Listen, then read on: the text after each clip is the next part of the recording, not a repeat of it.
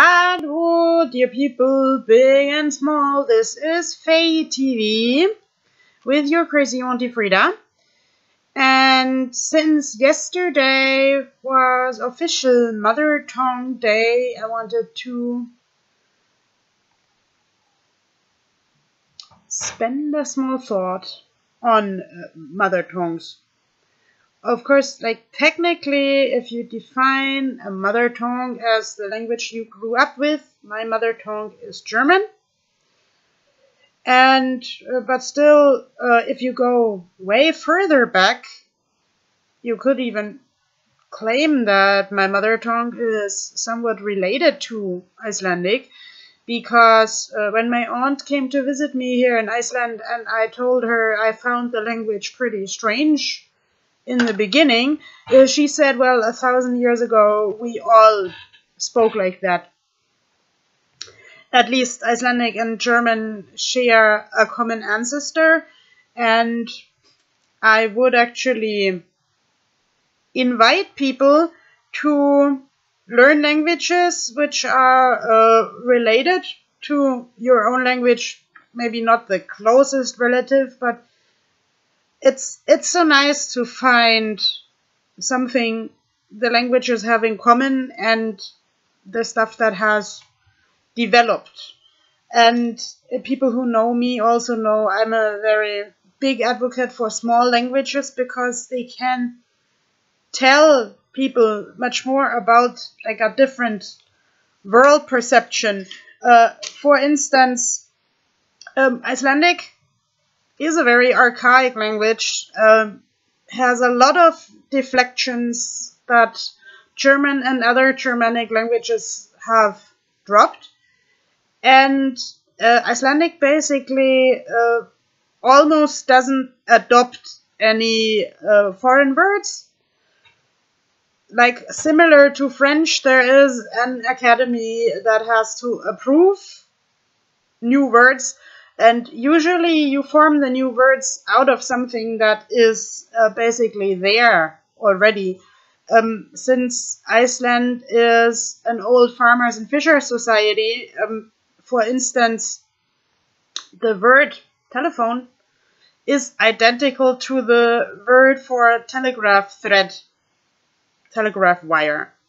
It's sime.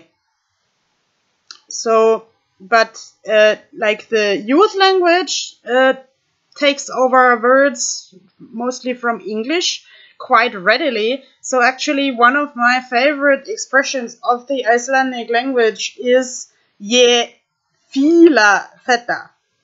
Je is I, fíla is actually a derival of this English feel, but after some time someone told me that fíla is also elephants. Like one feet is one elephant, and that's feet with two L's, and the two L's together produce this strange cracking sounds, but like several elephants are fíla with one L.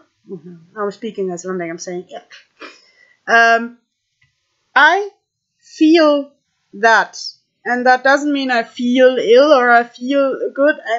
That means I like it. Like if there is a song on the radio, people like, let's say 35 and under, say je fíla þetta. And actually the pun with the elephant has become popular in some art projects. I actually thought my art project counselor had invented it, but that's not true, because other people have used it as well.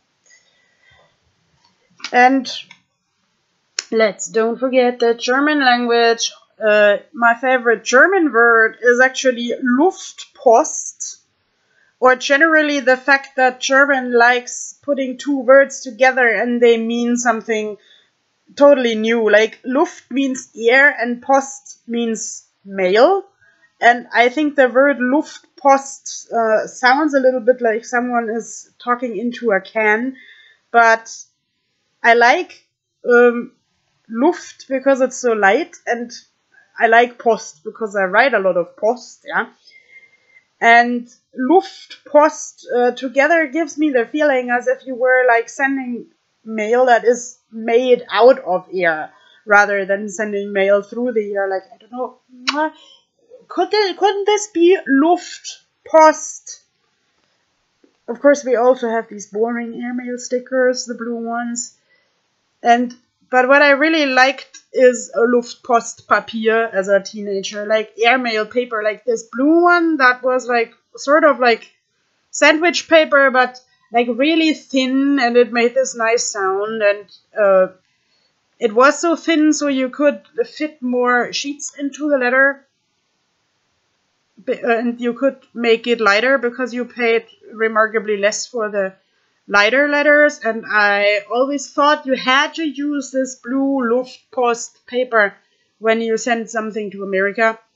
That I figured out you can also use normal paper, and a couple of years later this blue airmail paper was actually out of stock.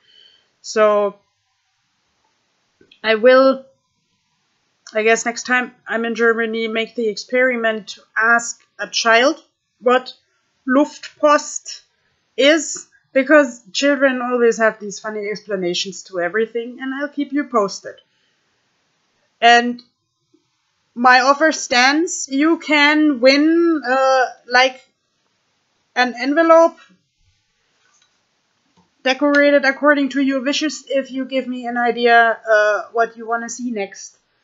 Happy Mother Tongue Day and happy thinking about languages. Bye!